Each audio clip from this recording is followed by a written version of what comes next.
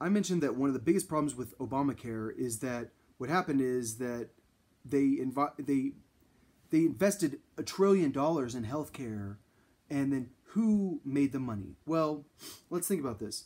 There's a Wall Street Journal article from 2015 called "Fund Bosses Gamble on Health Law Pays Off Big," and then it says Glenview Capital made $3.2 billion over 4 years off their investment in the health insurance, in the healthcare business. And why? Why did they make so much money? Because they betted on the government subsidizing the industry, and then they made so much money. So, like I've said, one of the biggest problems with the health insurance industry is that you have all these publicly traded companies that are making bank off the government. And what's the real secret to predicting the stock market? Spy on Congress people and spy on the government and figure out what's going to go through. And then that's how you do it. So anyways, my idea on health insurance, instead of making Wall Street rich, is I'm going to go take government money. I'm going to buy out 2 large health insurance companies, say Blue Cross Blue Shield, and I'm going to go buy out United Health. I don't even know if I would buy out those 2. I might buy out smaller ones. And then I'm going to take their actuaries and I'm going to take their employees and I'm going to expand them to a larger market. And then I'm going to use their databases, and then I'm going to bring in some of these government people that probably work for the NSA or work for whoever, and I'm going to say, all right, guys, what we're going to do is we're going to migrate their databases to a larger server, and we're going to expand healthcare to a larger group of people. And so I'm going to use their employees so that customers still have a nice environment, but then it's easier for us because they already are super experienced in the health insurance business. So it would make it way easier on us to have it's a government sponsored health insurance company. So maybe I'm going to spend $1 trillion still.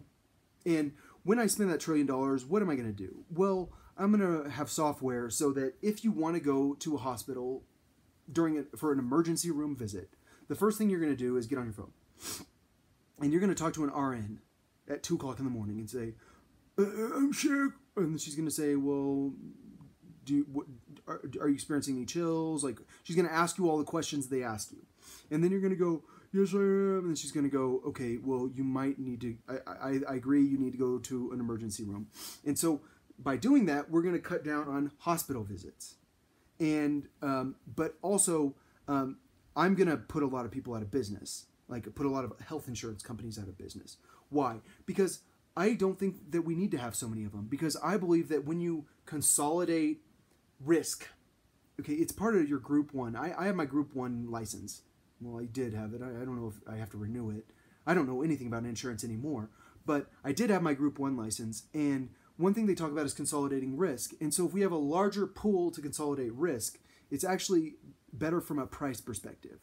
But another good thing about consolidating a lot of people under the same health insurance plan. So say I put out all these people out of business, and then everyone decides I'm actually going to use your health insurance policy because the government's subsidizing it. So of course it's less expensive. And one thing that we're going to do with that is we're going to consolidate medical records. We're going to anonymize them. We're going to make it so that people don't know it's yours. But if you do an MRI, I want my computer program to be able to see your MRI because I want a doctor to diagnose it, and I want another doctor you're going to have your own doctor that's going to say, okay, I see that you have a herniated disc, and then that's the diagnosis. But also hopefully we're gonna try to, I've talked about it in the past, trying to generalize forms. Like and like questions that the doctor asks you, and so that we can input those into medical records also, so that we can do research. Because what's the secret to doing artificial intelligence? It's having a lot of data, and so if we can create forms that are like, this is what you're asked when this is the problem. Like every time you go into a doctor because you're getting radiation, they ask you the same questions, and that could be generalized, and so that our forms are similar, and so that when we have your medical data, it's easier to understand for the computer. And so by consolidating medical records, can we like change the world? Yes. Is the United States so far behind as far as medical data compared to other countries? Probably. Why? Because everything's so secret. Like your medical conditions are private, and there's a reason they're private. It's because it's your own private information. But if we can anonymize that data and then share it, it could really make a difference from a research perspective. Because we do want to make medical research advances or medical advances through research. But right now, one thing that's holding everyone back is it's very difficult to get access to medical records. But I was talking about reducing the price of healthcare. I don't think people fully understand that when the individual mandate disappeared from Obamacare, that was like the death sentence to the entire health insurance industry. That means that like this, the rates going up like this went like this, because young people like me are not going to participate in the same health insurance pool as like we're just not going to buy insurance anymore. Like right now, I don't have insurance. Why? Because I don't have a job. And will I have insurance? I think I've talked about it in the past. I'll have a health savings account once I get a job. It was called HSA, because I don't really think that I'm a very high risk person at my age, because I'm 34 years old. I will be 35 before the presidential campaign, or before the presidential election. Well, before I get inaugurated, before I become president of the United States, I will be 35 years old. So I will be old enough.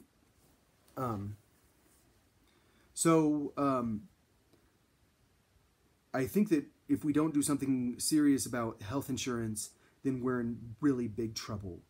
And so I know I haven't done, I wish I did a better job talking about it.